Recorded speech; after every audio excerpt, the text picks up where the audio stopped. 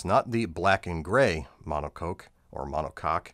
It's the Big Game BG MQ mono. Thank you, ladies and gentlemen. You've been a wonderful audience.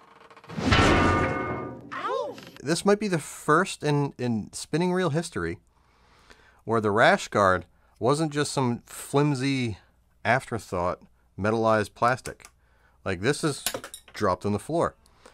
Very sturdy. And I don't know if this is a prototype thing or if this is going to find its way into production, but look at the gasket is the best way to describe it. It doesn't complete its journey. And when you install the hatch in the boot, I get that it's going to kind of compress and you kind of got to force it the rest of the way. But there's no way, there's not even enough travel for it to grab it, stretch it, and put it in place. And even if so, I don't ever want to have to rely on elasticity to blindly seat it to the rest of the way if I want to depend on the reel to be 100% waterproof.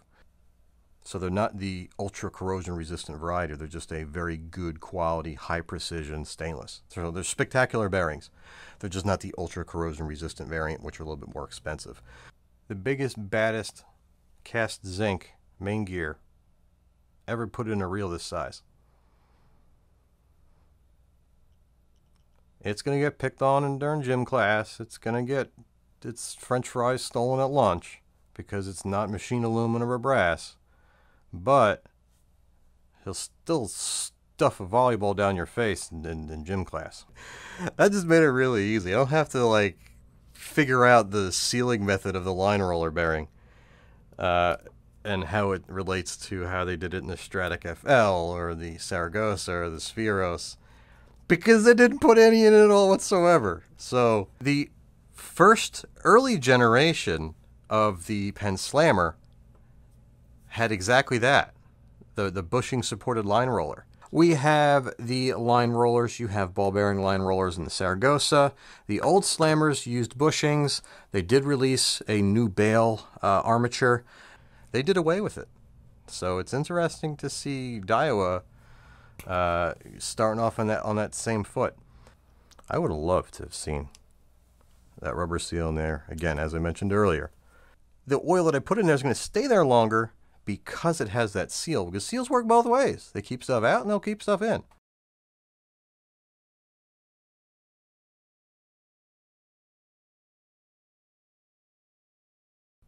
Gentlemen, ladies, and anyone in between, I welcome you all, and today we'll be getting up close and personal with the brand spanking new, yet to even debut, DAIWA BG MQ. Now, before we go ahead and get started, I want to give you guys a quick rundown as to how we got to this point, because these reels aren't even on store shelves yet, and here I am about to do what I do best, which is tear stuff apart and compare it to the competition and pick a winner for the most part. And apparently Daiwa was okay with it. So the only thing I was told was be fair, which is, that's a guarantee with me. So what I did prior to filming of this video was put out a precursor to this, asking you guys what you wanted me to focus on. So going by your hundreds and hundreds and hundreds of replies and comments from Instagram and YouTube and my YouTube community page and Stripers Online, emails and DMs and PMs, what you guys wanted to see most overwhelmingly was to see how this compares to the Spinfisher. So what I'll be bringing in today is kind of tying into what Penn did last year before the Spinfisher debuted, where they sent me all three of them to fish and beat on and tear down prior to their release as well. Unfortunately with these I just didn't have enough time, because what I did with the Spinfisher was I sneakily sent one down to my friend Elias V to North Carolina for him to just smoke and trash on kingfish and barracuda, shark and reds. And then the week before the reel released, I did the teardown review and analysis on that reel based on how it was just destroyed and tortured. I can't really do that with these. I just don't have enough time. But I'll be comparing them to a look at this bouquet of mag-sealed high-end Daiwa reels. We have a Fuego, Ballistic, another Ballistic, an Emeraldes from one of my subscribers and friends, Scott Haberg. I have a Chaldea and Exist from another friend and subscriber all the way on the other side of the world from Australia, Oscar B. Follow him down below. We'll leave links to his Instagram. He's an awesome dude, an awesome fisherman. And I have a Certate. I've had Saltists. I've had every single mag-sealed Daiwa reel pretty much that's current, and my hand was cramping from doing so many intros and holding that bouquet of spinning reels for so long. And so yeah, I'll be bringing in my long-term personal experiences from those reels, applying them to this new design, and we'll also have one of them on the table torn down as a comparison as well. We'll also be bringing in the black and gold BG because there's been a bit of confusion. Simply put, half of the people that left comments, or one of the most common things that I've seen was, how does it compare to the replacement, or the reel that it's replacing, sorry.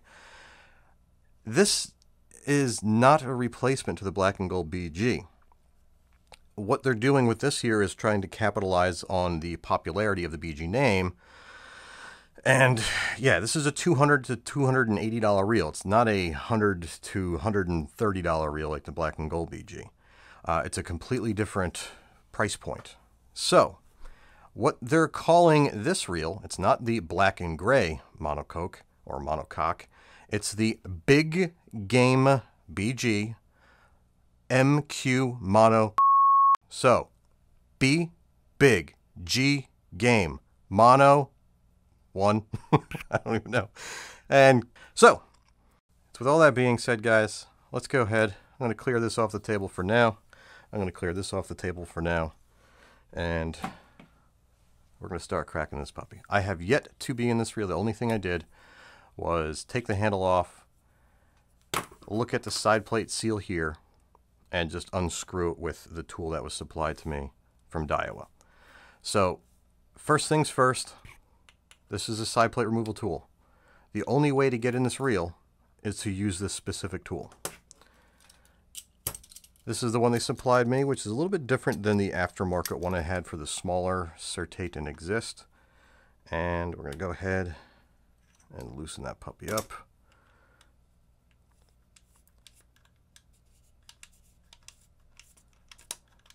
There should be an O-ring right against here. Unfortunately, when I opened it up for the first time, the O-ring split.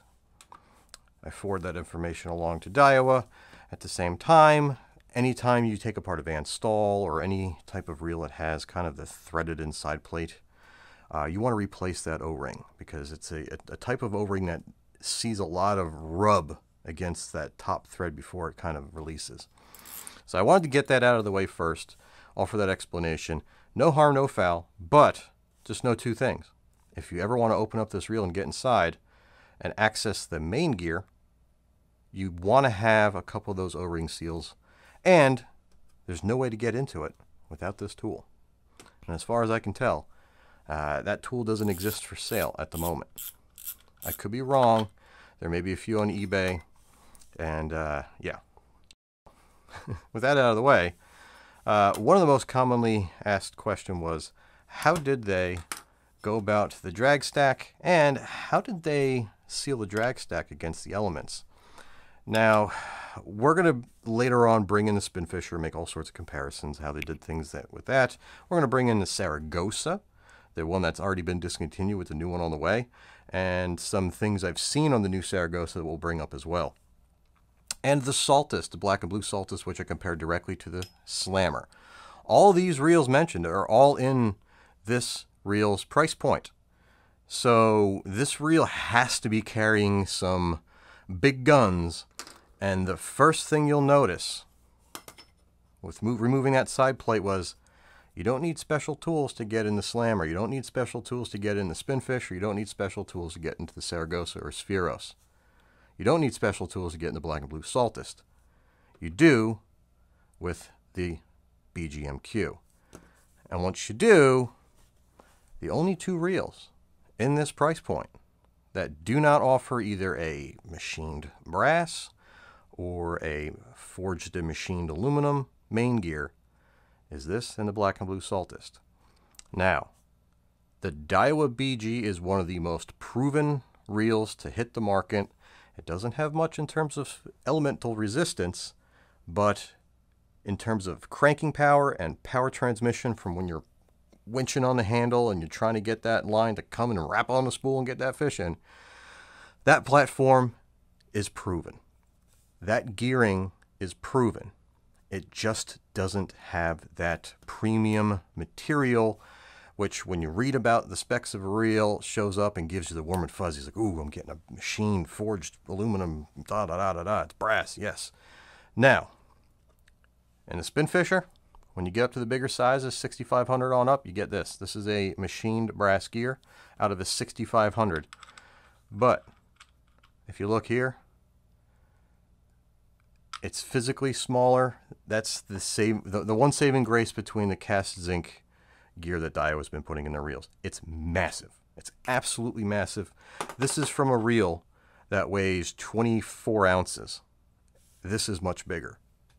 Just throwing that out there.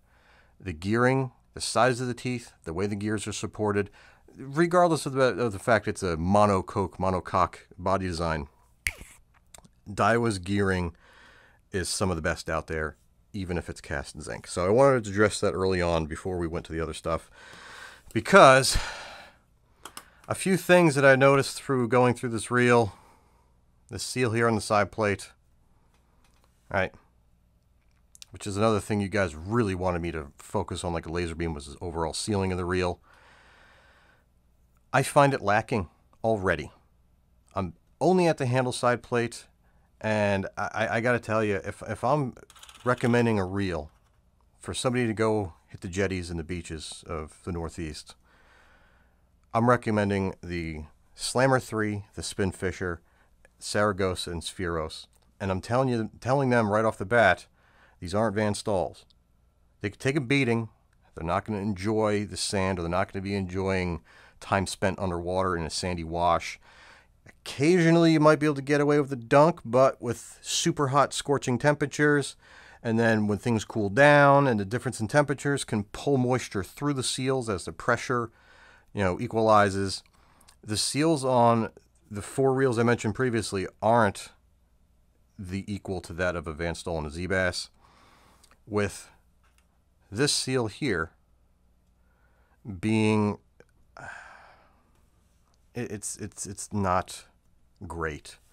I'll show you a close-up with how it mates to the handle, and it would be nice to see the identical method of sealing, that the Saragosa that's going away, the Spheros that's, I guess, still current, that the Spinfisher and Slammer employed, where they used a rubber O-ring on the outward side of the side plate bearing, and then sandwiched that bearing against the seal, and that seal would run on the axle of the main gear, not just on the axle of the handle.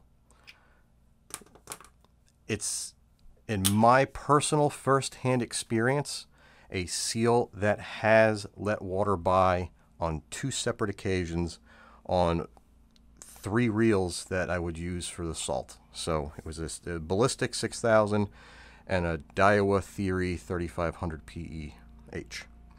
Had to replace that side plate bearing right out of the gate. And these reels were taken care of. They never were dunked. I maintain my gear. I use oil to make sure that the seals are dry. So when I first got this reel in my hand and took that handle off, I was like, oh crap. It's the same thing that I've seen on that handful of reels, that fistful, that bouquet of Daiwa reels. Every single one of them had that same seal. And so except for the Exist. The Exist is a mag sealed ball bearing, and it uses O-ring on the handle shaft. So there would be a ball bearing, and you can see the groove here on this main gear. Imagine if there was an O-ring that went on the inner race of the ball bearing to keep water out and relied on the mag sealed ball bearing in the perimeter. And guess what? When I took that Exist apart, there was corrosion in the main gear. So the way the Spinfisher, the way the Penn Slammer 3, the way the Saragosa SW that's going away, and the way the Spheros seal off the handle entry point, I find to be a a superior design to this. Plain and simple. With that being said, let's go ahead and move along to the drag. Our goal here being not to bury this reel before it's born.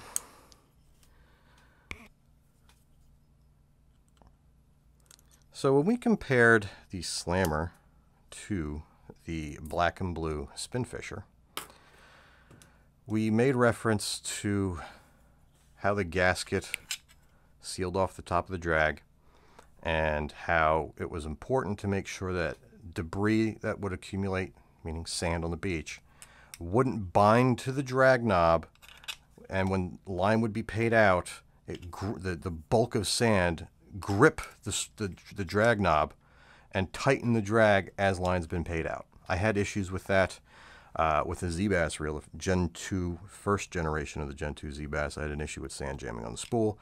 I had issues, I wouldn't say issues, I was able to duplicate my concern with the Spinfisher.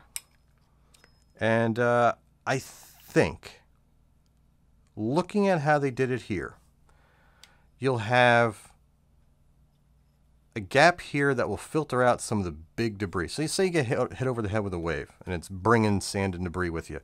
You're going to have a little bit of shielding. It's going to run off and deflect. What gets in here to contaminate the drag and the drag grease, we'll take a up close look at the drag in a second. It has to get by this lip seal here. It's not, chances are it's not going to get past it. You know, a simple wave over the head's not going to do that. But what I like here is the ridging here, so there's no true flat spot for debris to purchase and grip that drag knob. So I think they did a pretty good job. I think they're safe there. I don't think you're going to have an issue with that at all. Now, the other thing I want to point out with the drag knob, and I've never seen anybody else on the interwebs other than me mention this, and it sort of has to do with line management, something that Daiwa and Shimano have done better than anybody else in the saltwater game for decades. One of my biggest pet peeves against some of the pen reels that have come out in the recent years. And it's my only knock. See that little ridge? Dead smack in the middle there. When you... Let me put this back on the reel. Oh, we got a drag stab. Ooh, that's it. When you open up the bail, make your cast. When you're done with your cast, you want to manually close the bail. Now, if you look here, there's a rotor brake, real stiff. So when this is open, that rotor brake is tight. It's one of the tightest I've ever felt. It feels really good. It has a really good lockup, almost like my Saltiga. When you go to close the line, it's going to snap shut pretty hard, and it's going to take that line that you had out or you're feathering tension on as you're about to pull it tight because you want to pre-tension line before you start your retrieve to avoid any wind knots. I've had issues where when it snaps shut, it catches on that notch. This was on a Saltiga, this is on a ballistic, this is on the Certate, the Exist, the smaller ballistic 2500s, the Tatula, the list goes on and on. My only knock against the Daiwa spinning reels is this notch in terms of their line management. They do everything else equal to that of Shimano's worm-driven oscillation system and superior to that of their locomotion level wind systems, which are found in this. And they generally end in the Shimano, Nasky, and what's that other one? I forgot the name of it. It got the Golden Poop Award in the $99 Teardown video. So, before we continue on, let's go ahead and take a look at the drag step. So we went over the drag knob. I'm throwing parts everywhere. Let's take a look at the drag stack. Now, carbon fiber, heavily greased, thick. What is this? Okay, we're gonna get back to. I don't know what this is. We're gonna talk about that in a second. I don't know what I can offer on it. Very thick washers to radiate heat, which is good. You have the eared washer, which basically enables the drag stack and the friction to be applied on multiple surfaces, other than just rotating on the weakest link. It's fairly straightforward. It's not very different than the black and gold BG, to be honest. And I don't know what this is. I don't know what the purpose of that plastic washer is. I don't want to call it a shim because it doesn't appear to be. It's just a clear plastic washer, which is almost like what you would see here where the spool would run on. I don't understand it because the drag knob surface with those 3 little dots here, that doesn't turn. That's keyed to the main shaft of the reel. This top washer is keyed to the main shaft of the reel. Dissimilar metals from the retaining clip, maybe, to isolate it? I don't know. I don't know. That's the only thing I can think of. Beyond that, I don't know. Because it's not a seal, because you have the seal up here. This seal is not going to touch that at all because it's, you know, opposite. So, okay, that's a question mark. Now, we're not done yet with the drag. I'm just going to bring up the fact that the Saragosa and the Slammer have way more impressive drag stacks than what's found in the BG MQ. Right out of the gate. I mean, you have drag stacks separated by the arbor of the spool. You have drag surface areas underneath the spool and on top of the spool on the Saragosa. That's going away. So it's been there for 6 years. And on the Slammer. So is that a problem? How many of you guys are fishing 30 pounds of drag and fishing that drag setting against fish that are capable of pulling it? Are you using the 30 pounds of drag on a spinner for bluefin tuna? Are you using 30 pounds of drag for, you know, reef donkeys? Are you messing around with Goliath group? How many fish out there are you fishing 30 pounds of drag for? That's on you guys. That's on you. So I don't see that as an issue. On the Penn Slammer, the lowest, lightest drag sitting was about a 1.6, 1.7 pounds, which if you wanted to use the reel as a bait reel was a little restrictive because it was a little bit too tight at the lowest setting, if that makes sense. Same thing with the Saragosa. If you wanted to use it as a live lining bait reel, the minimum drag setting was a little high.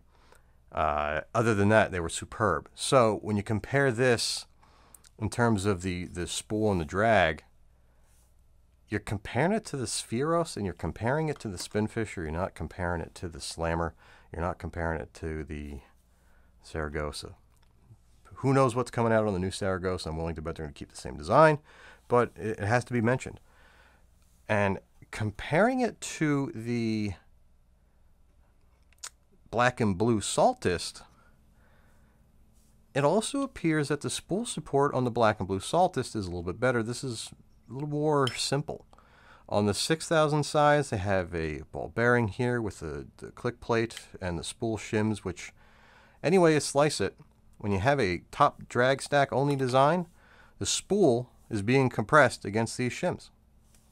So you have your drag washers, which are carbon fiber and aluminum up top, and then the bottom is a piece of plastic. And that's the only sealing you're getting as well, where the only thing that's keeping water out of this reel or out of the spool is this little donut here, this little piece of aluminum here that shrouds the bearing when it's compressed against those shimming washers, which lift and lower the spool to create an even or a desired line level shape. There. So, man, very basic here. Very, very basic. And they also employed a little washer which keeps everything put. So you can't remove this unless you clear this all the way. On the Daiwa Fuego 2500, it's almost invisible. Just putting that out there.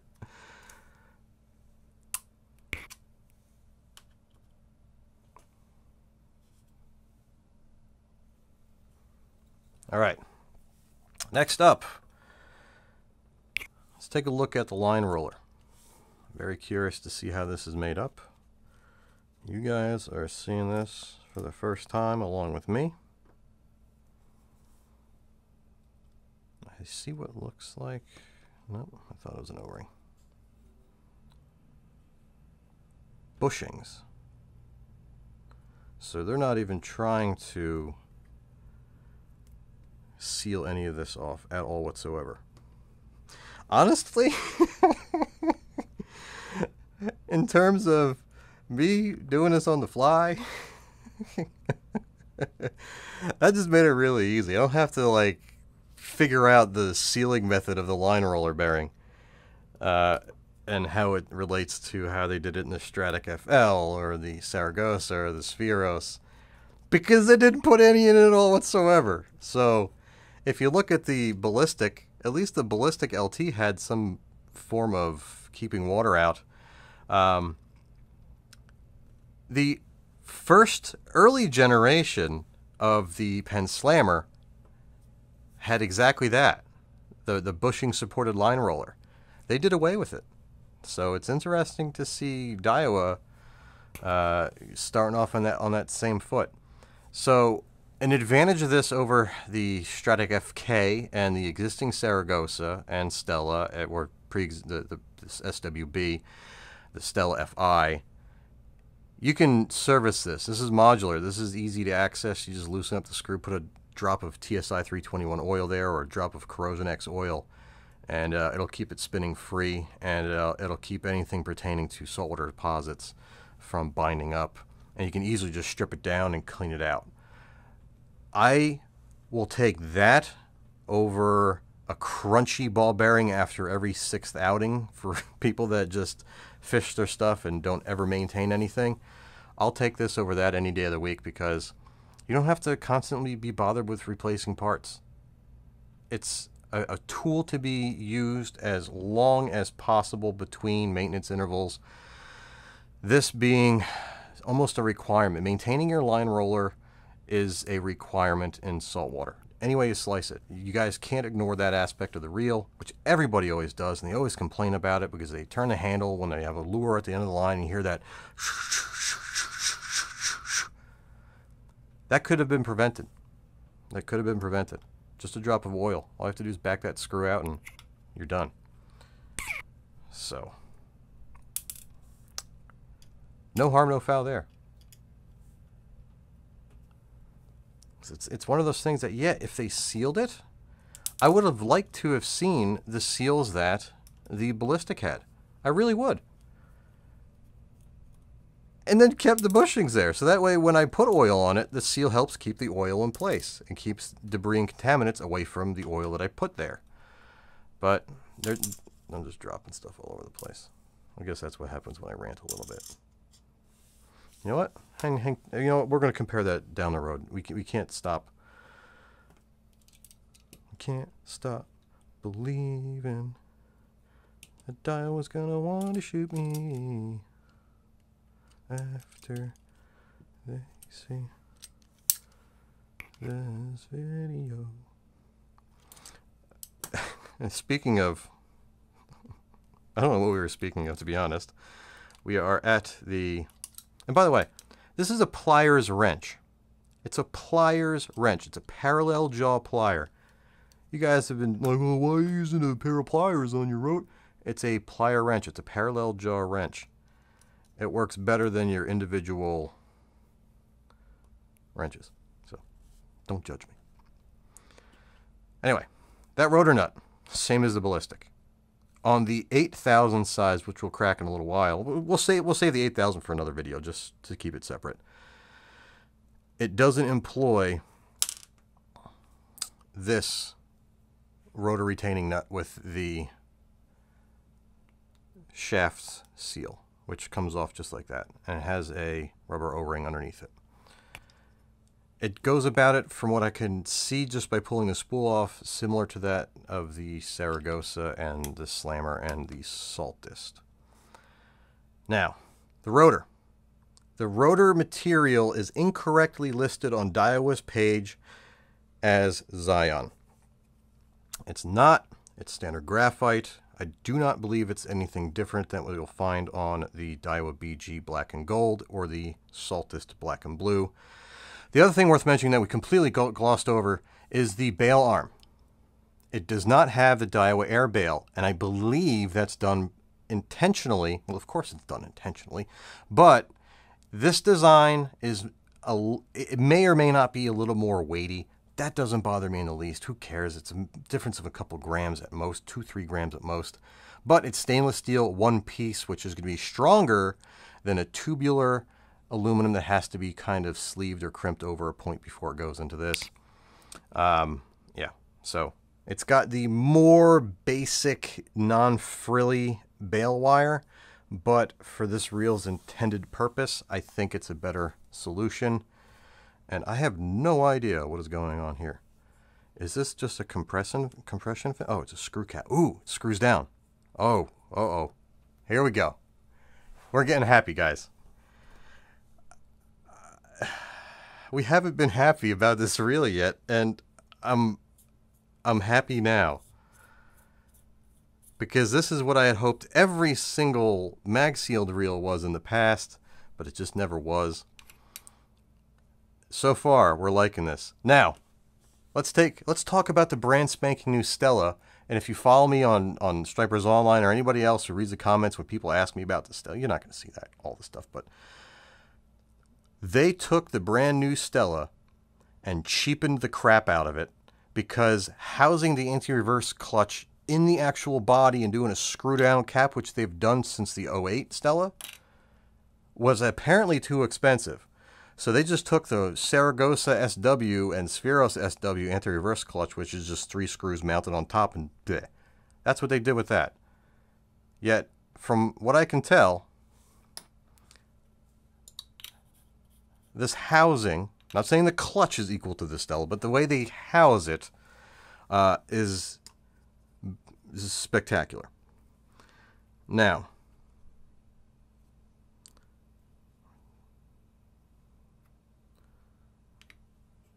I don't know what's going on here. We have a seal at the base of the rotor and lots of what appears to be grease. So we're going to have to take our O-ring manipulation tool. Gently. Ah, beautifully done here. Okay. Okay. So they have... We're going to leave that there because to get this off, it's probably pretty close in tolerance to that little plunger on the base of the rotor. You see that where my finger is? How that little pull piece, that yoke comes down? They sleeved it with a what appears to be a brass, almost hourglass shaped pull piece, which this O-ring slipped over, which then goes down into here. And the way that this is going to function, I'll give this better marks. I can't give it better marks yet because it's not proven. I like this method of sealing using a physical barrier better than I liked the sealing of the Spinfisher and Slammer. I had failures at the anti-reverse clutch bearing, and I know friends and people that I fished with have had failures at that top pinion bearing as a result of the design. That was easy. So I like seeing a physical contact seal better than fancy paint that repels water. Plain and simple. So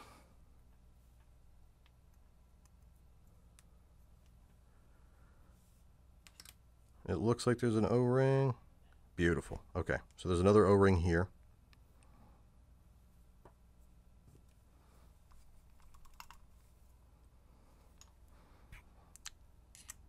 Let's see if we can crack these and back out.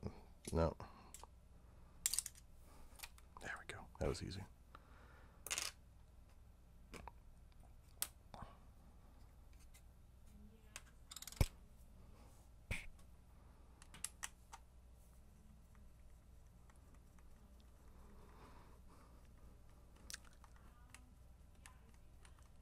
One thing nice about the seal at this location is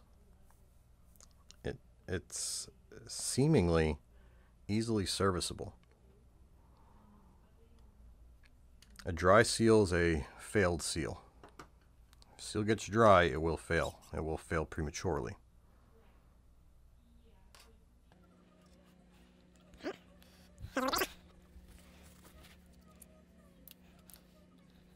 I'm going to do this off camera. They have the same retaining clip found on many of the other Daiwa reels to get the main gear out. Easy peasy. Now, let's go ahead and remove the boot. The boot is where we stopped at the end of the last video. We didn't want to do any tearing down of the reel.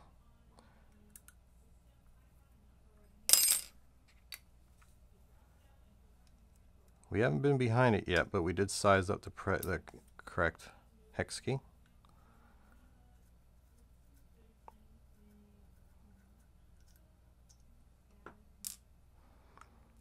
My biggest concern with this was going to be a flimsy piece of plastic, which on 90% of the reels out there it is. Daiwa, when they had the Saltiga Surf 10 years ago or so, maybe more, this boot, the O-ring behind it, or the gasket behind it to protect the entire internal workings of the reel, was right up against the edge. It was super flimsy, and $500 reel failed so prematurely as a result of that. We're really hoping that we don't see it. I haven't seen it yet. I'm keeping my eyes closed. I'm staring up at the ceiling right now. Fingers, my toes are crossed. Okay. And okay.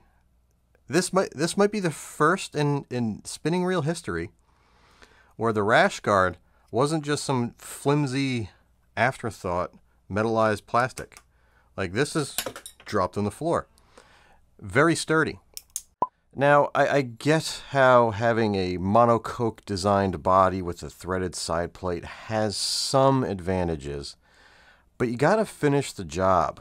Now, the 6000 boot that we removed, the rash guard, the rear cap, the rear housing, whatever you want to call it, was sealed a little bit differently, and I don't know if this is a prototype thing or if this is going to find its way into production, but look at the gasket is the best way to describe it. It doesn't complete its journey. And when you install the hatch in the boot, I get that it's going to kind of compress and you kind of got to force it the rest of the way, but there's no way, there's not even enough travel for it to grab it, stretch it, and put it in place. And even if so, I don't ever want to have to rely on elasticity to blindly seat it to the rest of the way if I want to depend on the reel to be 100% waterproof. So you have the 360 degrees of equal pressure and support and compression, but you have to rely blindly on a plastic boot that kind of lazily, and you know what I mean? You know what I'm saying, guys? If I have a Saragosa, I know that I can physically see that rubber gasket that is channeled around the two side plates. And I know that when I secure those 4 screws that sandwich that gasket in between the frame and the side plate, I know it's being compressed. I know it's in its track. I know this. I know where the sealing is occurring. With this, you have multiple screws, you have tight areas, you have loose areas.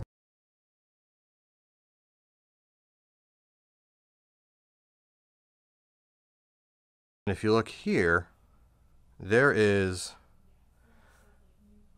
the compressible custom fit gasket.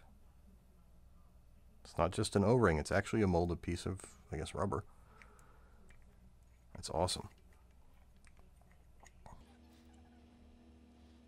Okay, so we're staring at the oscillation slider.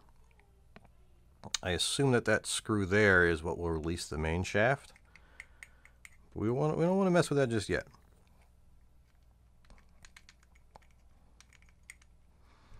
We're also very wary that if that shaft support comes out before we want it to, it maybe cause something to bind, and we don't want to do any damage.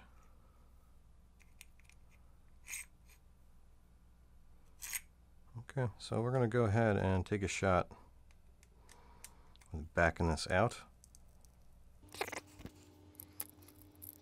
Plan B has that chamfered edge going oriented north, south.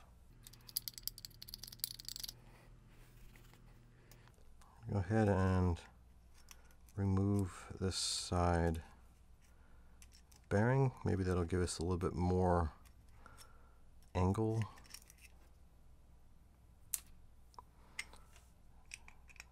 Ah, okay. Looks good to me. And this, my friends, the biggest, baddest cast zinc main gear ever put in a reel this size. It's going to get picked on during gym class. It's going to get its french fries stolen at lunch because it's not machine aluminum or brass. But he'll still stuff a volleyball down your face in gym class. That's the best way to describe it, I think. It's cast zinc. It's not one of the premium machined CNC and forged and yada yada yada. It's, for all I can tell, you can see the inscription there. It's a cast zinc. But it's beefy, it's strong, and it's got big ass teeth. And it's that contact patch as it interfaces with the pinion. It distributes that force along the entire face of the massive gear tooth, and that's what gives you strength. And guys, how many of you have been in the game for 30 years? How many 2002, 2003 spinning reels did you own from Daiwa or Shimano that for a decade plus performed beautifully, and it wasn't the gears that ran out, it was the bearings that went bad?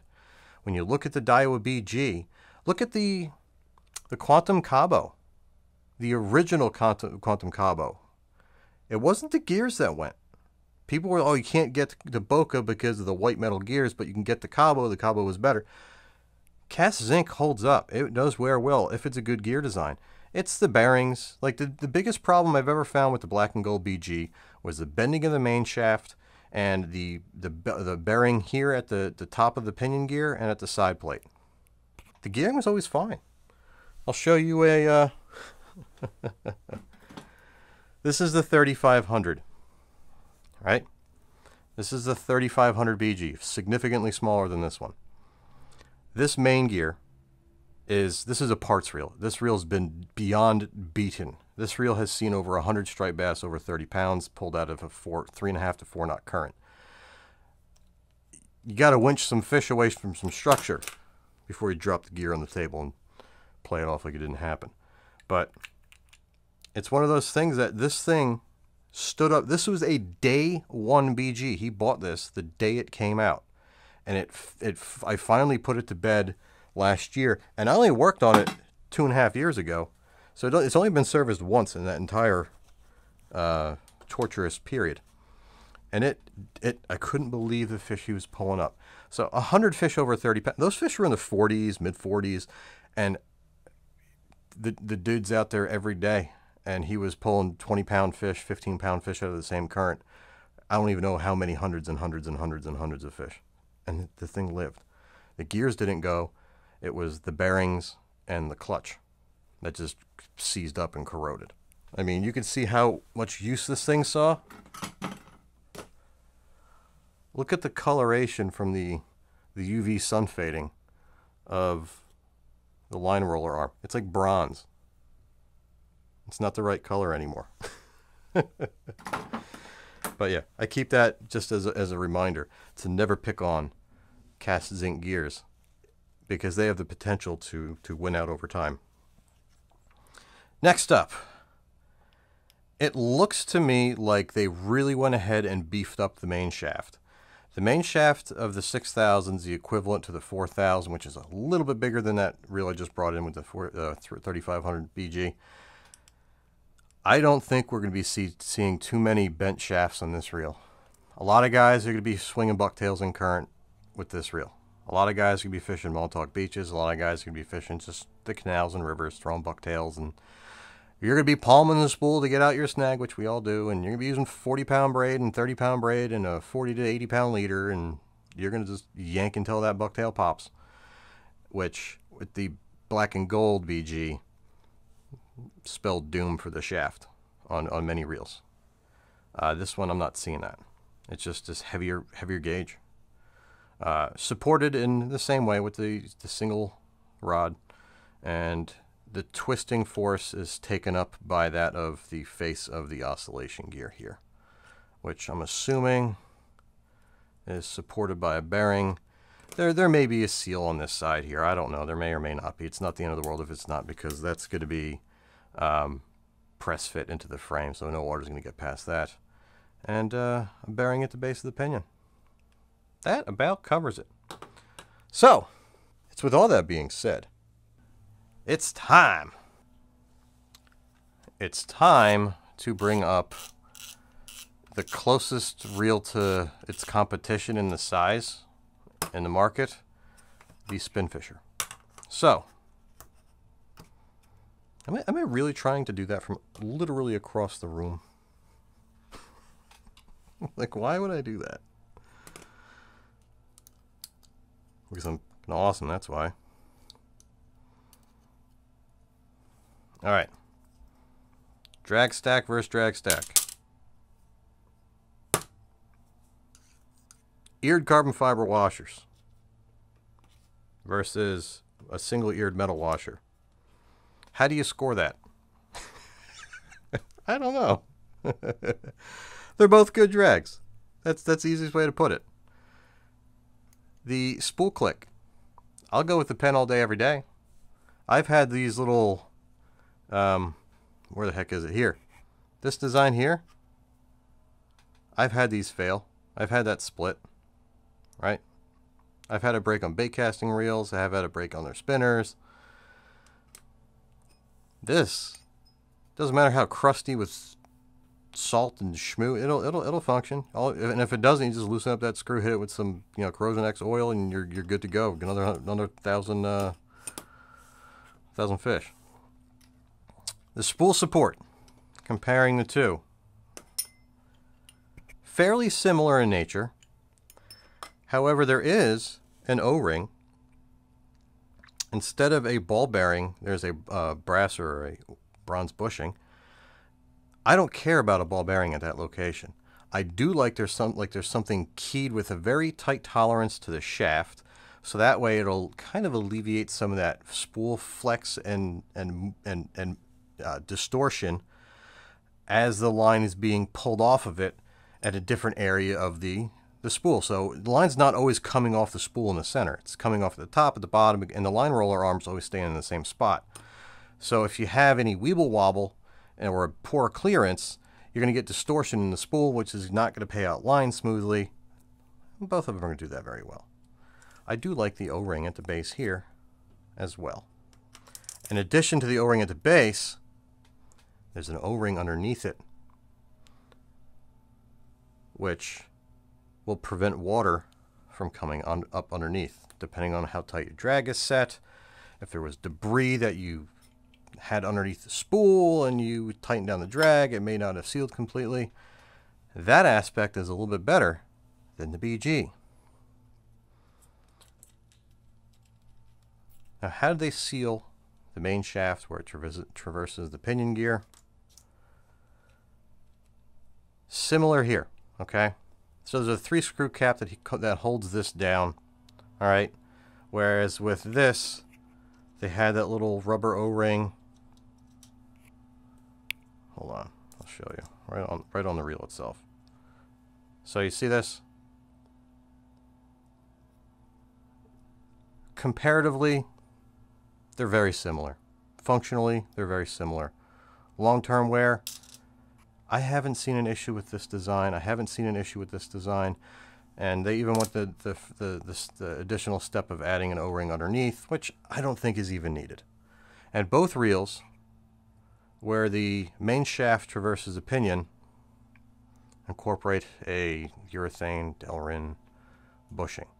So when you're winching against a heavy load, or any load for that matter, the spool's always going to be, or the spool shaft is always going to be being pulled and pinched against the line roller. So if the line roller is here or here, it's always being pulled. Anytime that there's a load on the line that you're retrieving, it's pulling. If you don't have a friction mitigating part to keep the main shaft from rubbing up against metal, you're going to lose your transfer of power. It's almost like a parasitic loss. Having a friction mitigating material at that location goes a long way to making sure that you have and maintain your winching power, and every ounce of effort you put in makes it to your lure. This is where I liked what Daiwa did at the anti-reverse clutch a little bit better, because as you see here, you have this channeled ring at the top here, and then you have those channeled rings underneath the rotor. They nest into one another, and they're coated with a coating that repels water. So the water is going to bead up and roll off. When the rotor turns, it's going to make it, since it's going to not ever stick to the surface coating, it's going to allow it to throw it out of that gap, hopefully preventing it from ever making it past that inner ring to here. Now, if you look at the bottom of the rotor is going to sit on that bushing, and it's going to compress against the inner race of that bearing. So you got that, let me pull this up a little bit. So you have this brass washer here that goes up against that inner race of the ball bearing that sandwiches the base of the rotor against that inner race of the bearing. That's going to take up a lot of that ability for water to get around it. So you don't have to worry about the clearance down in the middle, yada yada. But you still have to worry about the outer race of the sealed ball bearing. Sealed ball bearings fail over time. They're not 100%. I've had issues with this ball bearing failing. I've replaced 3 or 4 of these so far. So, verdict's still out on the Daiwa, but I kind of like how they did it better. They went the extra mile. They have a physical contact seal versus just a sealed ball bearing and a fancy paint coating. Now, I'm kind of regretting what I did there, but it is what it is.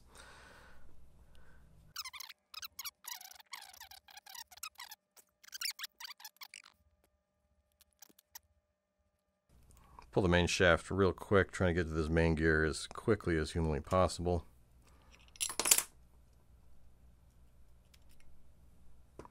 All right.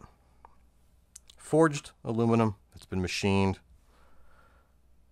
Cast zinc. Now, I get it. This reel is physically smaller, so more often than not, gear size is somewhat really in relation to the size of the overall reel. But this 4500 size Spinfisher is taking a beating. It's a gear that, I don't want to say it's half the size, but man, I mean, look at that. It's almost half the size. So, do you want forged, machined aluminum, or, you know, with little itty bitty tiny teeth? Or do you want teeth that are twice the size and a gear that is twice the size?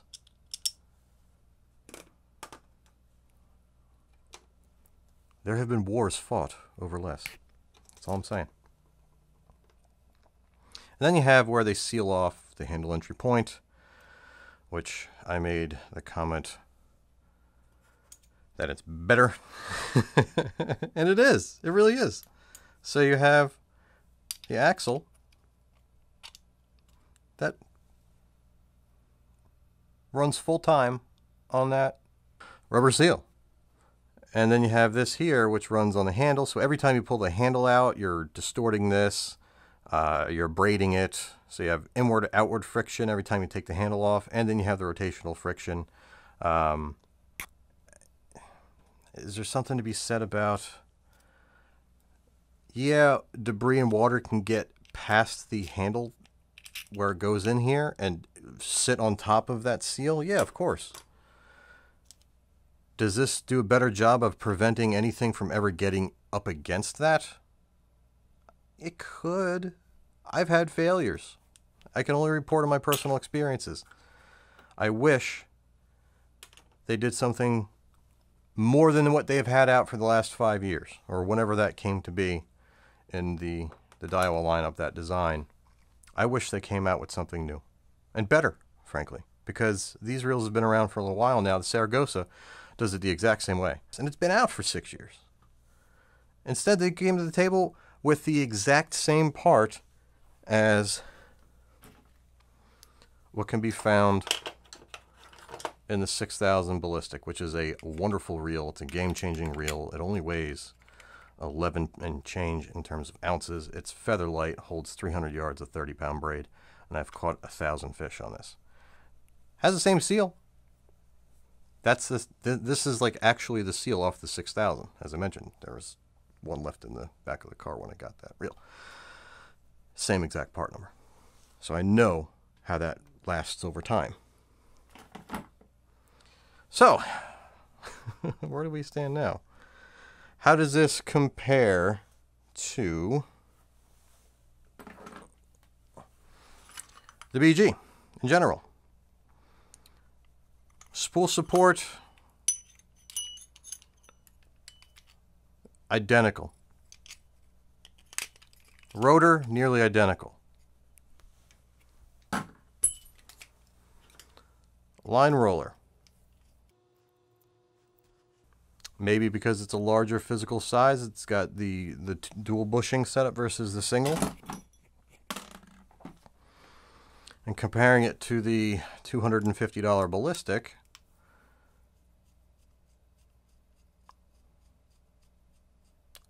which employs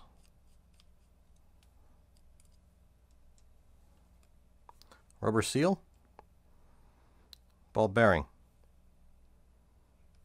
and then an O-ring, I believe, on the inside, or that bushing to keep debris out. But it has that fairly large, come on,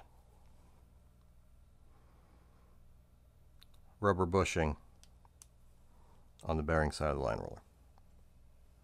I would have loved to have seen that rubber seal in there. Again, as I mentioned earlier, it's not going to function 100%. Salt water is going to get past it. Salt water is going to get past it and dry. Salt water is going to get past it and dry and leave saltwater deposits, mineral deposits. But I'm going to open it every 2 or 3 weeks, every 3 to 4 outings. And I'm going to squirt some TSI 321 in there. I'm not even going to clean a bitch out. I'm just going to squirt some lube in there, and I'm not going to have any problems with it for years. You understand what I'm saying? And the oil that I put in there is going to stay there longer because it has that seal. Because seals work both ways. They keep stuff out and they'll keep stuff in. That's the whole preface behind mag seal.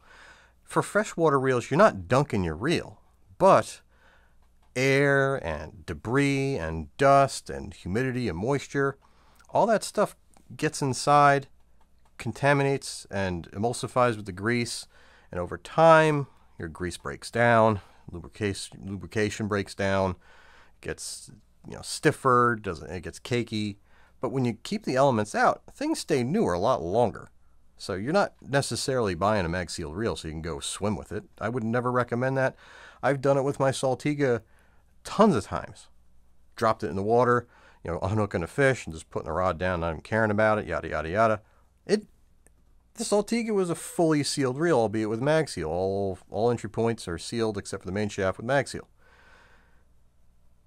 With the Ballistic, with the Salt Disc back bay, the sealing isn't at the level of some of the other reels out there, but they're not designed to be, and that's okay because they make up for it with a very free spinning nature. This reel is a little bit tighter, still silky, buttery, smooth, ultra refined, everything you expect out of a good quality Daiwa reel with excellent gearing. They got to do something at the handle entry point. I can't see that as being it, because they're pushing this thing pretty hard to be a kick it around type reel. You're having a little bit added restriction to the friction seal here at the Antireverse clutch, but you're not really gaining any benefit here.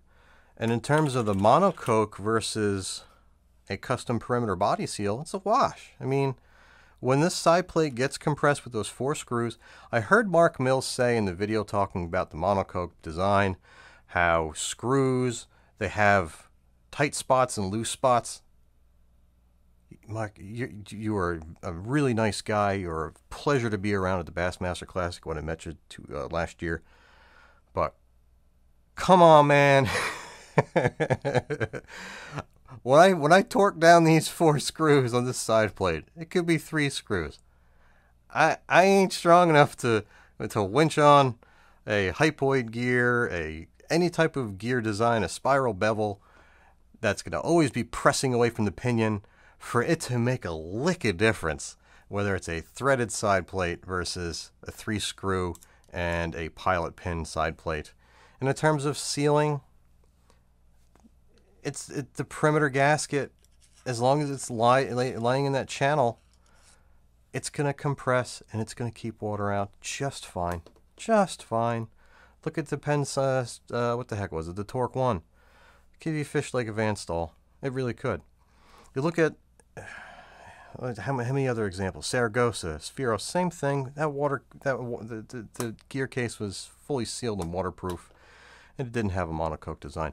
Now, the one thing I can say, you see, this is also what Mark said.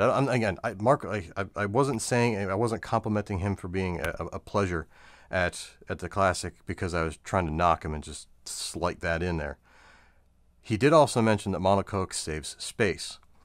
Now, when you machine out or when you manufacture a product out of a specific material, in the case of the Spinfisher, it's aluminum, you have to allow in the design a specific amount or a minimum of material outside of the fastener location. When you're dealing with a side plate that's threaded, you don't have to worry about that in every location that there's going to be a fastener. So you're able to dramatically cut down on the physical size of the gearbox, or keep the gearbox and the weight to the industry standard, I guess, and just shove a small block 350 in a Prius. That's a bad example, because electric motors are so much more powerful. But you get the idea. You get the idea. You could put a bit more powerful thing in the same size footprint. Which, look at the Van Stall's gear. It's the biggest freaking main gear in the business. It really is. It's one of the largest for the size. So where do we stand? Black, gold, $99 still cream of the crop. Saltist, black and blue, it's still a good reel. The outgoing Saragosa still, to me, checks more boxes than the black and blue Saltist.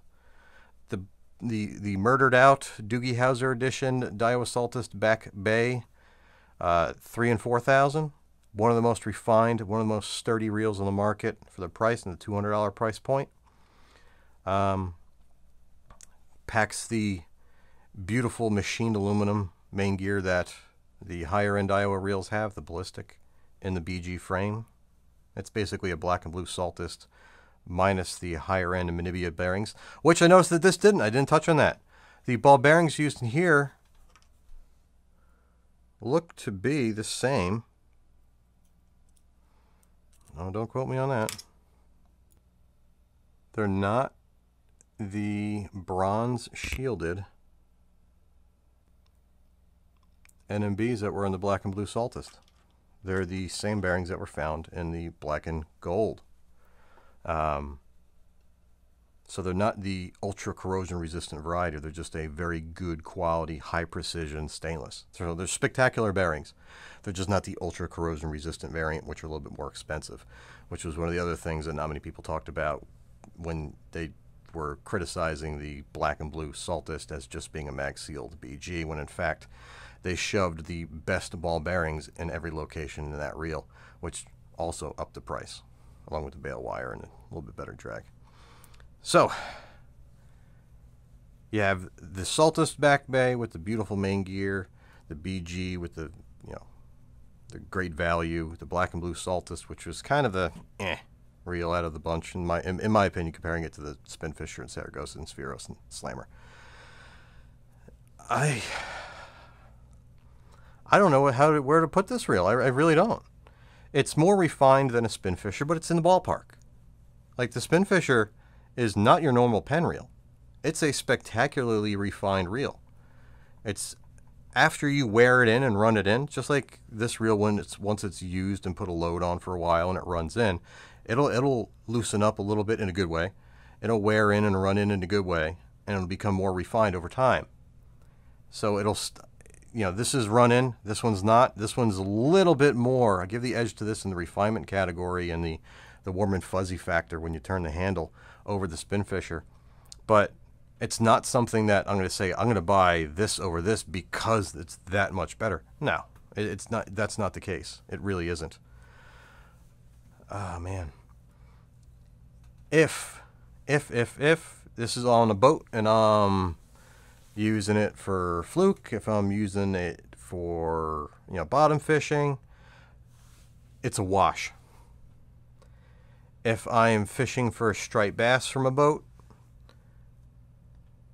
I might actually go with the BG MQ.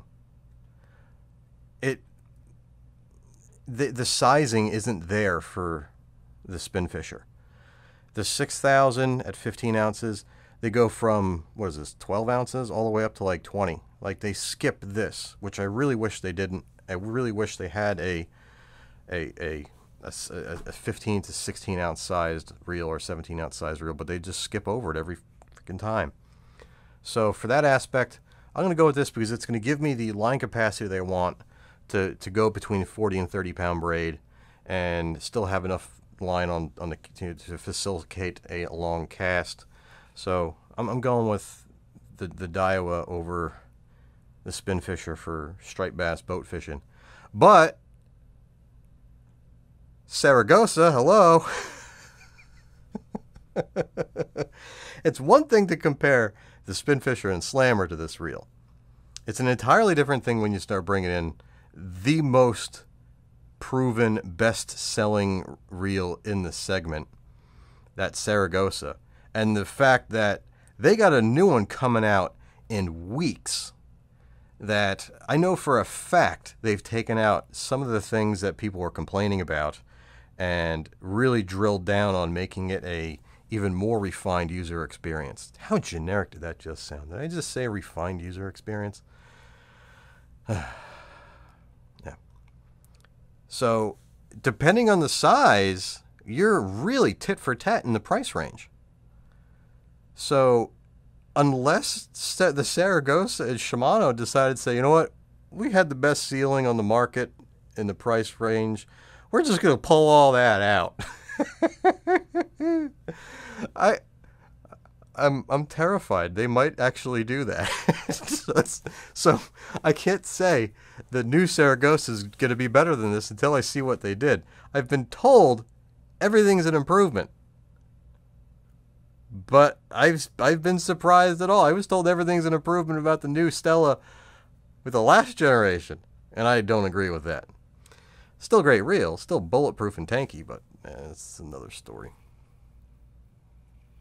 Stella SW08 for life. So I went into this uber excited to get my grubby, greasy mitts on a reel from one of the biggest manufacturers out there, well ahead of its release date. The person who gave this reel to me just asked I be fair. He told the people that were, I guess, signing off on this that if I see something, I'll say something, but I will be fair. And I guess the fairest thing for me to say after all of this is I've not fished this reel and everything it brings put together, yada yada yada, isolating each individual thing. I do something better here. Do something better there. That's basic. It's better than the BG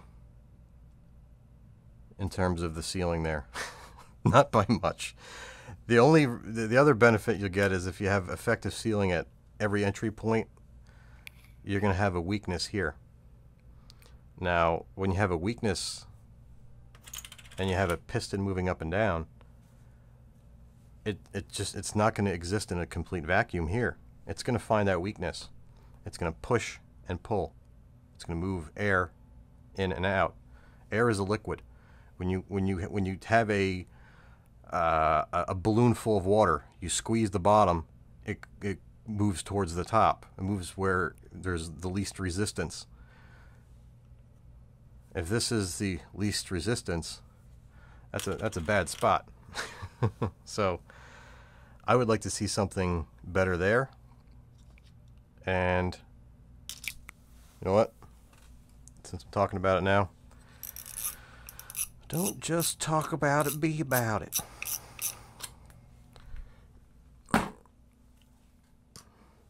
This is the 8000.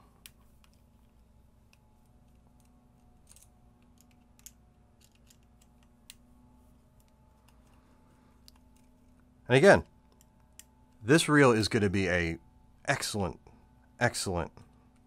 boat reel. If you like the BG, you're going to like this reel even better. It's going to handle some of the harsher environments better than the BG ever did. I'm not sure how much more it's going to hold up compared to the... Now, the big reveal. This is how they do it on the 8000. Okay. That's cool. So,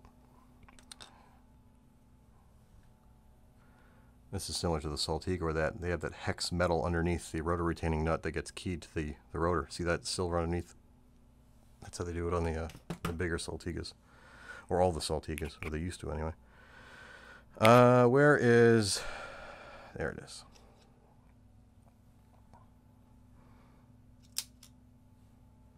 So you have this and this, and you have this, which is seated underneath here, and then the larger O-ring. Accomplishes the same thing,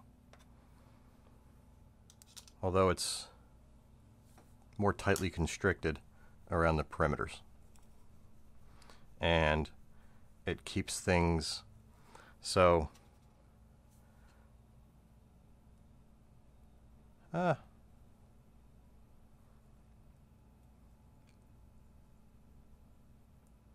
so if this is sealed and there's a piston coming through it, there may be a little bit of slop in where this just folds over the lip on the rotor retaining nut. But yeah, it's a wash. It's not, that's not my biggest concern. It's that side plate handle entry point, which I feel as though they could do a much better job, because Daiwa does some incredible things. They really make some of the best bait casters on the market. They make the Saltiga. They make excellent long cast reels. Everything Daiwa makes, they have the potential to make the best in class for every product that they decide to put out. The next spinning reel from Daiwa I'm going to be tearing down outside the BG MQ 8000 is this thing. I'm not a big silver and red fan, but the silver and red combination on this bright Porsche seal silver is just beautiful. So this is the Procyon AL. It's essentially a metal Tatula minus a CRBB. And instead of it being a CRBB, I think it's a standard stainless steel ball bearing. This is the Saltist Back Bay no mag seal in small up to 4,000 size. So it's got the machined aluminum main gear, compact body, no mag seal, no seals to add resistance, but it's got aluminum side plate, aluminum frame. This is what I've been waiting for. And it comes in at $20 less than the Stratic.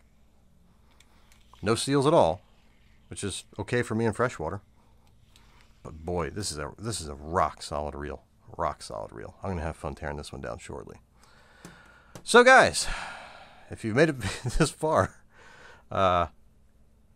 thank you. I thank each and every one of you guys for showing up and checking this out. Let me know down below if you guys have any questions. It goes without saying that without you guys, I wouldn't have a platform to exist. This teardown wouldn't exist. I'm willing to bet Daiwa's Daiwa now wishes they haven't given me these reels. Hey, there's nothing I can do. I can only call it like I see it. If I said anything different than I said today, you guys would be all over me. And you guys asked all the questions. You wanted me to focus on the comparison and sealing more than anything else. You wanted to know whether or not it was better than the black and gold BG, which it is. Clearly, it brings everything the BG brings and more. So there's that. The other question that I saw pop up, is it worth it? I can't answer that question because there are so many people that will never buy more than a $99 reel. They just don't think there's a need for it. Whether they're 70 years old, 60 years old, or 20 years old, or 15 years old. There are people out there that just don't feel that anything more than $100 is a worthy investment for throwing things with gills and the wet stuff. So for that person, it's not worth it. If you like nice things, it's not that much nicer than the black and gold BG in terms of warm and fuzzies that you get per handle crank. The black and gold BG is that good of a reel. So to really improve upon that in terms of the fit, finish, and overall feel and the end user experience, you got to really push and punch up a few levels to the point where you're at the ballistic, where you get the drastic weight reduction and the ultra refined gearing found in their machined aluminum gearing. The Certate, which is, as far as I can tell, fishing side by side, a couple different exists. The Certate's even smoother than that of the Exist. It's on the level of the Shimano Stella FJ and is nicer than the Stella FI that I have a pair of. So to get to above this level, you're at top tier refinement, and you're almost at that level with the BG. So, you know, is it worth it over that? I don't think the extra $150 is worth it if you're looking for specifically for refinement, because you're going to get the added seal at the rotor on the output side of the gear train, which is going to add a little bit of resistance, which you don't have at the black and gold $99, $110 BG. Is it worth it for its weather resistance and elemental resistance? I mean, it's more resistant to casual exposure to the elements. When you're on a boat and the guy's hosing down all the girls in the bikinis that are twerking on the bow while you're on the back, you know, in the background striper fishing, and you get hit with the hose by accident, it's better in that regard. But I don't think you're going to get that drastic of a lifespan extension or a like new performance extension if you're fishing it hard on the sand. If you're wading the back bays and sod banks 100 yards, 200 yards off the bank, which is what we do all spring. We're 100 to 200 yards off, waist to chest deep on the mud flats, climbing up and down sod banks, tripping and falling over ourselves in the dark, unhooking our fish by putting our rod in the water. 9 times out of 10, it's about a foot submerged. This is not that real. This is not that real. You're looking at Van Stahl Z-Bass, Pentorque 1. The in-between, though, jetty hopping, you know, summertime wading in the sand down in Florida, wading in the sand in the New Jersey beaches during the summertime, bucktailing off the, you know, Maine and Montauk and Southside Long Island beaches. Perfect for that. But I'm not seeing this as something that's going to be taking waves repeatedly and dunked repeatedly. If this can't handle it with that much frequency, if the slammer can't do it, it's tough to say that this is going to be as capable in that regard.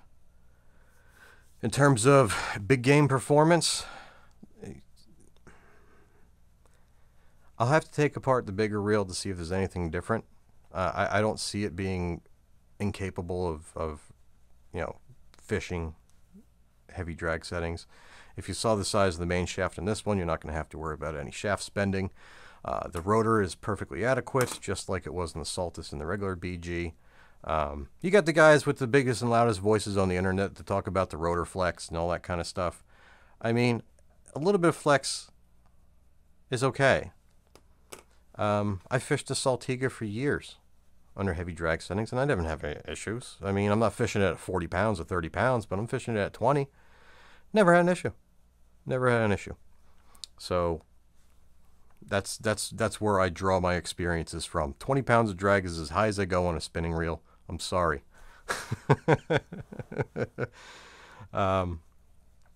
Yeah. So I don't see it as anything but purpose built for that, with the additional protection to keep it, you know, running like new on a boat longer than, say, the black and gold BG. But time will tell. That's really what it comes down to. If I had my way in a perfect world, I would have them do something at this location. Change that up. I see that as a weak point. I thought I was going to see this area as a weak point with this opening at the boot entrance, and it wasn't. This is actually a brilliantly designed area. You can get in here, you know, add some lubricant as needed, Q-tip some lubricant out as needed. If you run into any issues, you can get a good idea, crack that open, find out if you had some water intrusion, find out if that grease looks like it's oxidized or contaminated, and go ahead and really, you know, get ahead on a potential problem. But if you do see a potential problem, this is your other problem. You need this thing to get in it. So, yeah. I'm working on a project to get these out in mass and be affordable, to cover all the sizes with one tool. I think with Daiwa and the amount of monocoque design reels that they're coming out with, one tool to control them all is something that's going to be a requirement, especially for the saltwater guys. There are a lot of people that like working on their stuff. Initially, I played it off like, you know, the community that works on their gear is like 1% of the hardcore, which is 2%. So 1% of the 2% of the population that fishes. No, a lot of you guys work on your own gear. A lot of you guys. I never thought that I would get so many questions about maintenance of reels. It's over, you know, you get 18 million views on just YouTube alone and 1 million views elsewhere. And over the course of a decade, posting over 20,000 times on one of the world's biggest, you know, websites, the amount of communications you get from people is staggering. And I initially thought that the tinkerer population and the DIY guys were not nearly as prevalent, but I was wrong. You guys, there's a lot of guys out there that like working on their own stuff, not just from the United States either. Australia, South Africa, Europe, Japan. Language barriers are real when it comes to, you know, going over step by steps, but, you know, it is what it is. So, it's with all that being said, I really hope you guys like this. Again, my goal here wasn't to bury the reel before it was born. I had no idea what I was getting into, other than already having seen what was here. And, yeah. Stay tuned for the 8000. Stay tuned for the Procyon AL. Stay tuned for the comparison between the new and old Lexus. And stay tuned for the Pen Battle 3 versus Pen Battle 2 and Fierce 3 and Spinfisher 4-way comparison. This is a nice reel. I'm not a pen fan either. This is a nice reel. This is going to give the black and gold BG a run for the money. Stay tuned for when I tear this puppy apart. I'm not often impressed by Pen, which kind of makes it more easily for Pen to impress me when they come out with something good. I guess that's the best way to put it. But yeah, stay tuned for where we compare this guy to his cousins. And for those concerned, both of these reels are 100% vegan. No sheep have been shorn in order to make up the drag stacks, as they incorporate 100% free-range carbon fiber, heavily greased from the factory. Now, yeah, I get it. They're two totally different sized reels. The Daiwa is a 5,000 size. It weighs about 23 ounces, and this thing comes in at around 14 ounces. I get it. And if you've seen some of the reviews I've put out featuring some of the oversized Cast Zinc main gears from Daiwa, I've been very complimentary towards them. However, when it comes to an egg beater in 2018 in the $200 price range, Cast Zinc is not acceptable. It really isn't. There's just nothing I can say positive about there being even an oversized behemoth Cast Zinc gear. At the $200 price range, I want that premium material. And if you look, this is out of the 8,000 size Shimano Saragosa. This is a forged aluminum and coated main gear. And yeah, I get it, the Daiwa Saltus teeth are bigger, the gear is bigger, it's bigger, heavier, thicker, all the above, but it's a much cheaper material. At the same time, it's cast versus machined or forged. I'm going machined and forged all day, every day in the $200 price range. So we got to give bonus points to the Slammer. Not only does it have the additional support, the oscillation cam gear is made out of brass. Now again, in the past I said it could be made out of bubblegum, it's not a big deal. But it's a more premium material, and they're priced the same versus your standard Cast Zinc down here. So already, again, on paper, I am digging everything I'm seeing about this new Slammer 3. Now before we move along, it's worth pointing out that the oscillation drive gear in the Saltus runs on a ball bearing, where on the Slammer 3 it runs on a bushing. Now when it comes to freshwater finesse style reels, you want that ball bearing because you can feel every little bit of extra added weight or resistance. But when it comes to the bigger reels and the more rugged designs with all the seals and all that kind of stuff, you don't really feel it. So you're not really going to be losing out one versus the other. And when it comes to the ball bearing support here, it's so over greased that it might as well be a bushing at that point. Now earlier on in the Googly Bits, I kind of goofed on the Penn Slammer 3's ridiculous drag capabilities, and I was very polite to the Saltus, but again, I was going by what you find on Google. Now this is what makes up the true difference. This is why the Slammer 3 can put out so much more stopping power than what you find in the Saltus, and it's pretty obvious. The Saltus uses your run-of-the-mill top-down drag stack that ultimately ends up running on a spool shim. If you look here, and you look at the bottom of the spool here, the spool is always going to be running and spinning on this little urethane bushing or plastic shim, whatever you want to call it. It's a spool spacer. Now, when it comes to the design of the Penn Slammer 3, if you ever heard of the term dual drag, where you have a drag surface area on the top of the spool and a drag surface area on the bottom of the spool, this is essentially that. From the top down, you have a screw-down plate that has a rubber material to keep it sealed. And again, both of these drags are sealed with lip seals and drag knobs. You have your two top washers, your metal washer and your carbon washer, that are sandwiched between the top of the spool. Big deal, everybody else does that. Now what's interesting is when you get to the bottom portion of the drag, you have these eared metal washers that have the carbon drag material bonded to them. They're actually one piece. They probably use a high temp adhesive. Abbott does that in their lever drags. And on the other eared washer, if it'll focus, same thing. Both sides though. So you have isolated areas of the drag that kind of increase the amount of pressure between the plates. And on top of that, instead of it running on the spool shim, which are supposed to just be used to level the line on the spool, make sure it winds on evenly, it doesn't. This plate here is fixed. This will not turn. This is the bottom plate on the bottom of the spool, just like so. If you can imagine that going in just like that. And everything else rides on top of it. So it's almost like the lever drag plate and spool on your big conventional reels. It's a very nice design. The only downfall that I can find, if you're a bait fisherman and you need really loose drags, if you're live lining bunker, or if you're just setting out multiple rods and sand spikes and you want to keep your drag loose, the loosest drag setting on the Penn is a little tight. Some guys may not like that. If that's what you want in a reel, don't buy a Slammer. But if you're a plugger, if you're a chunker that holds the rod and you always want that tight drag, or a fighting drag, or the drag you're going to be fighting a fish at, it's perfectly fine. And it's buttery smooth. Not knocking the Daiwa drag is smooth. It's a powerful drag. 23 ounce reel has about 22 pounds of drag, but the drag stack found in the Slammer 3 is probably one of the best you'll ever find in the $200 price range, at least that I've come across anyway. Unfortunately, water did and it did get past the seal on that sealed ball bearing. Fast forward 2 days after the last outing with this reel, I started to notice that there was some corrosion or some pitting inside the races of the ball bearing, and it got very noisy and very raspy. And it is indeed this ball bearing. Now, had that hydrophobic coating remained intact, would it have prevented this from happening? I honestly don't know. However, I would have preferred that the design not rely on one of the most sensitive ball bearings in the entire reel to be the last line of defense protecting one of the most sensitive areas in the entire reel, which is the anti-reverse clutch mechanism.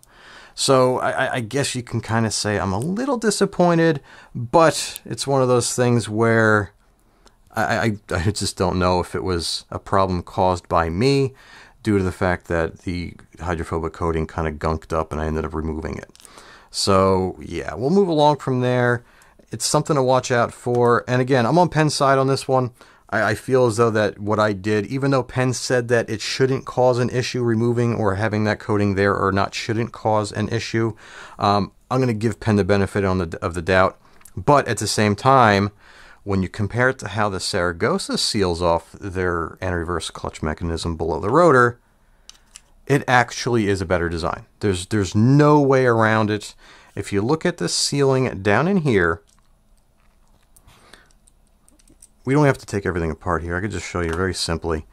This is a rotor cup. So if you look like so on the back side of the reel, this little metal cup goes into there, so that way the seal has something very uniform to ride on, and there is actually an additional O-ring, so that way when this is all compressed together, it's all kind of sealed and watertight. And when you look here, this has been thoroughly cleaned. Out of the box from the factory, it is greased to kingdom come. This entire seal on the top side is loaded with a ton of grease. And if you look inside this rubber seal here, you can see there's a big gap in there. Inside that gap, once again, is flooded with grease. On top of that, it is a very tight fitting seal here. So you have those two lips, the void that's packed with grease, all offering a ton of sealing. That is fairly high in resistance trying to turn this little seal against this rotor retaining cup. And again, when everything's in place, this gets sealed down like a hatch, and then you have an O-ring at the base that goes against here, so it's sealed. When everything's screwed down and bolted in, that cap is sealed from the bottom with the O-ring, and it's sealed at top here, and the 4 screws all have O-ring seals at the top so no water can get by. It's a brilliant design, and it really is as waterproof as the Twin Power, the Stella. At the anti-reverse clutch mechanism, it is one of the best sealed reels on the planet. You can even probably compare it to that of a Z-Bass or Van Staal in this area. The side plate seals, meaning where the handle traverses or the axle of the main gear traverses the ball bearings in the side plate, aren't as stiff and as tight of a seal as you'll find in those reels, but where you find the perimeter seal, where you find the anti-reverse clutch seal, I'll put that against a Z-Bass and a Van Staal all day, every day. I know tons of guys that dunk these reels regularly. The only issues they have are with the line roller bearings, which is to be expected with this kind of reel. There is a lot these reels share with one another. Their designs are fairly similar, and that can also be found in how they seal. What I mentioned earlier about the axle of the main gear where they traverse the side plate bearings. And if you see, you have that 3-screw design holding the bearing in place that compresses these gaskets here against the frame. It's on the arc side. It's got to go like that, and then the washer goes like this, and then you go like with the ball bearing like that, and it sandwiches the washer into that side plate. So that way water is not getting it once it forms around that axle of the main gear like so. Both of these are fairly tight fitting. They're single lip seals. I think on the Van Staals you have a quad seal, same thing with the Z-Bass, which are again much tighter, which is why when you're retrieving those reels are a lot stiffer, because all of the seals, when you add up each individual seal, since they're so tight, that's why they're a little bit sluggish, which is kind of impressive how the Shimano and the Slammer, when these seals are properly lubricated, are very easy and free spinning reels. The Saragosa, I got to give them brownie points.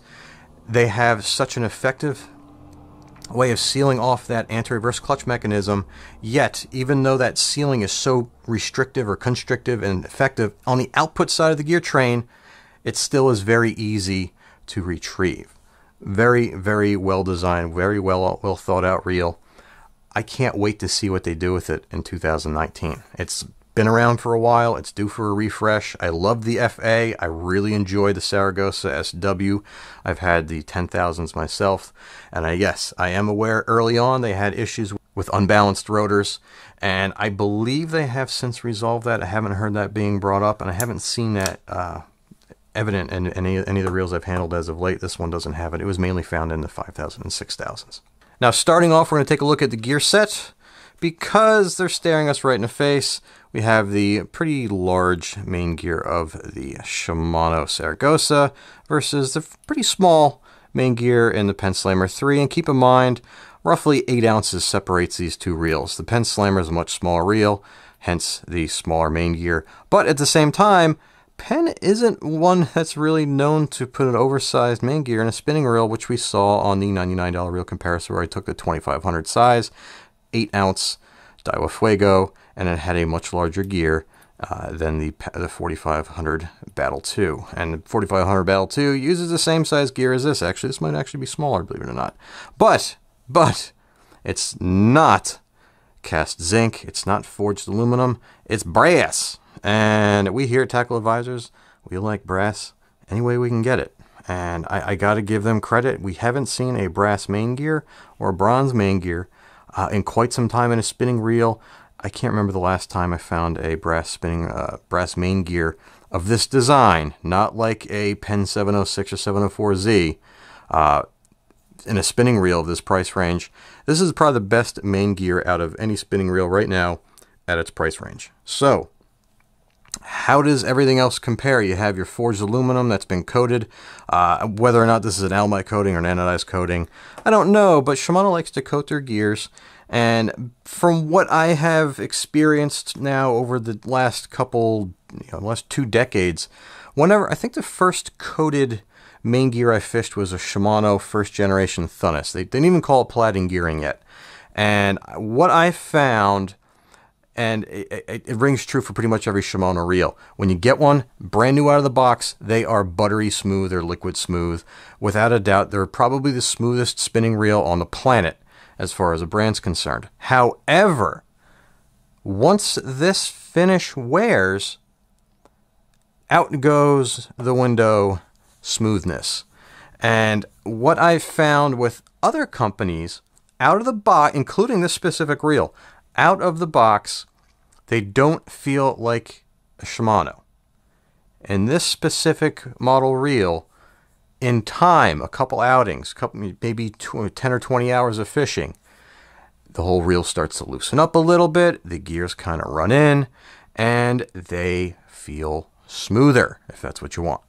So with that being said, take a look at the wear pattern on this main gear. I'm going to bring up another close-up from a previous video that I put out where the reel hadn't been fished all that much. And you'll see a direct comparison in how well worn that tooth is. If you look at the gear tooth, you can see that it doesn't extend the full length of the tooth, and you can see it almost has polished it, whereas before it just looked like it was a little marred. It actually ran in very well, and this reel became, like, when I say smooth, I would take it over a Saragosa, and that's kind of saying something. And then a day or two later, you started hearing the, let me get this off, maybe you can hear it a little bit better. Then you started hearing the raspiness. And it's not going to show up in the mics. I have my mic turned very, very low so you don't hear any background noise. So I got to give the main gear quality to Pen on this one, even though I do like the main gear of the Saragosa. And again, it's not a difference of much in my opinion. Even though it's superior metal, there's something about Shimano gears that do very well. And for 90% of the guys out there, you're going to want that ultra smooth feeling reel and everything else that goes along with Shimano reels versus Penn.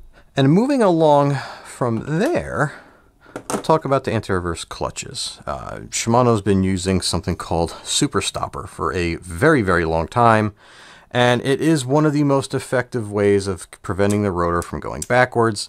The only downfall that I can find with it is they are quite possibly the most sensitive to any kind of oil or grease contamination. So if you spray oil, WD-40, it could be anything, and it gets in there, it will fail in the cold. If you get grease on it, especially if they get to the top and the bottom of those individual cylinders that are in there,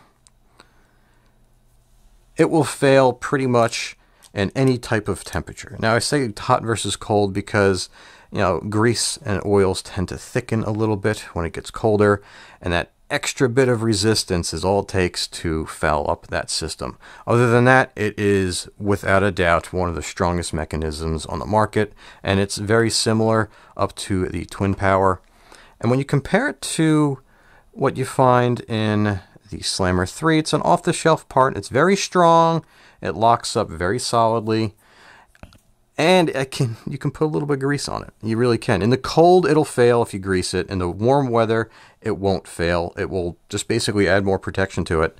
But at the same time, when it comes down to maximum loads, yeah, I don't know what it is about this thing here, but it just seems to always function. I never have an issue with them. And they're easy to fully maintain. I can just pop these two screws. Screw it, literally. Pop these two screws real quick.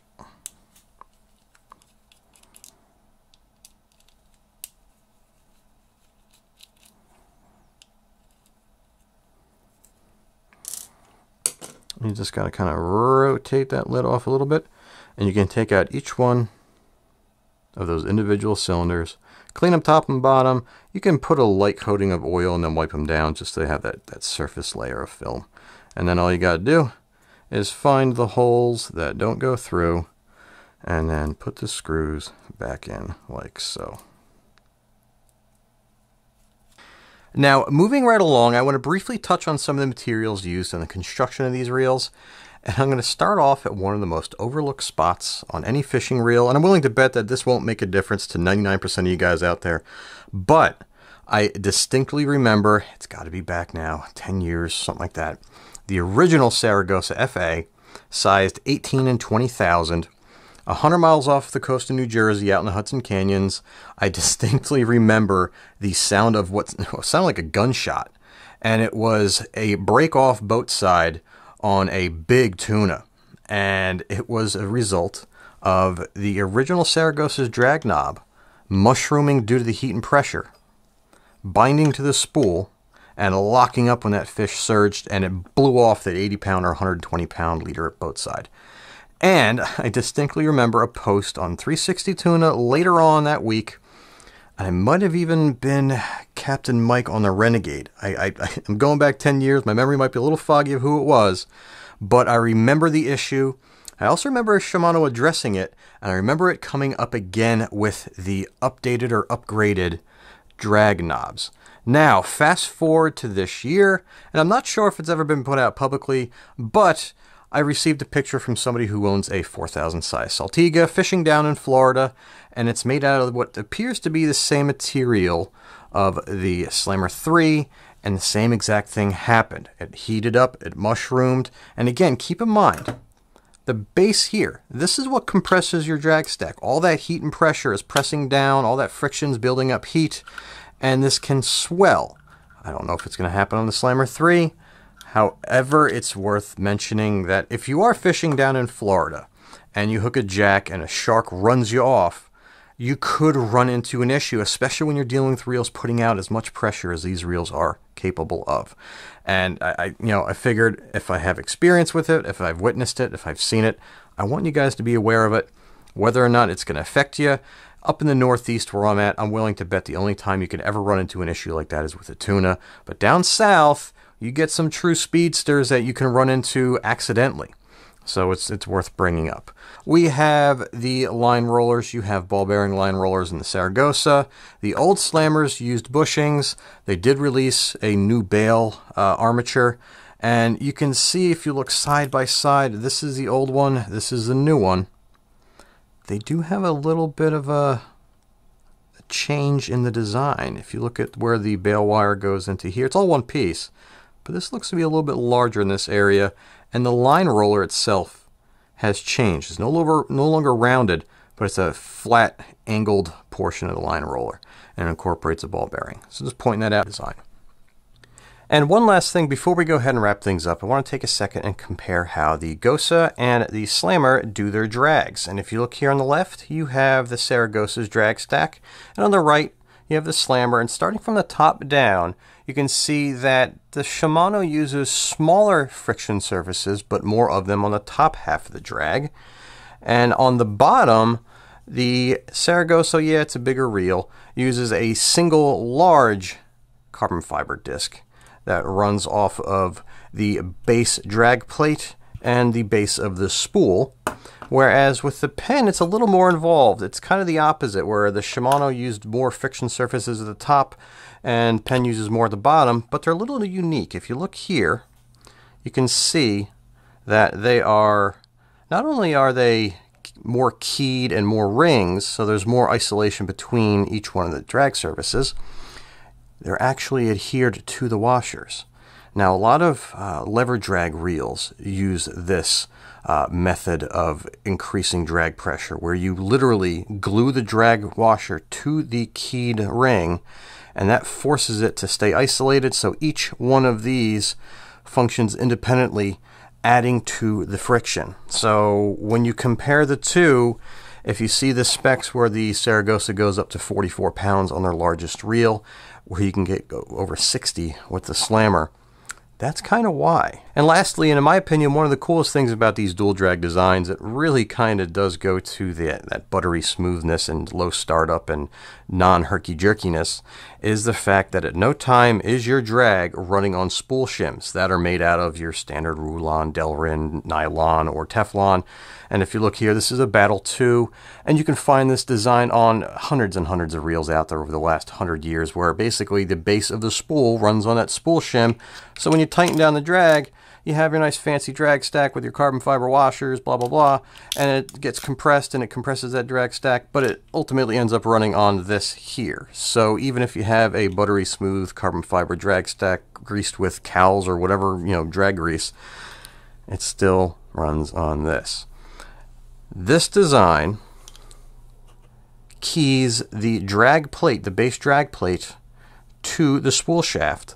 So the spool turns on this, and the spool turns on this. So again, at no time is this applying friction.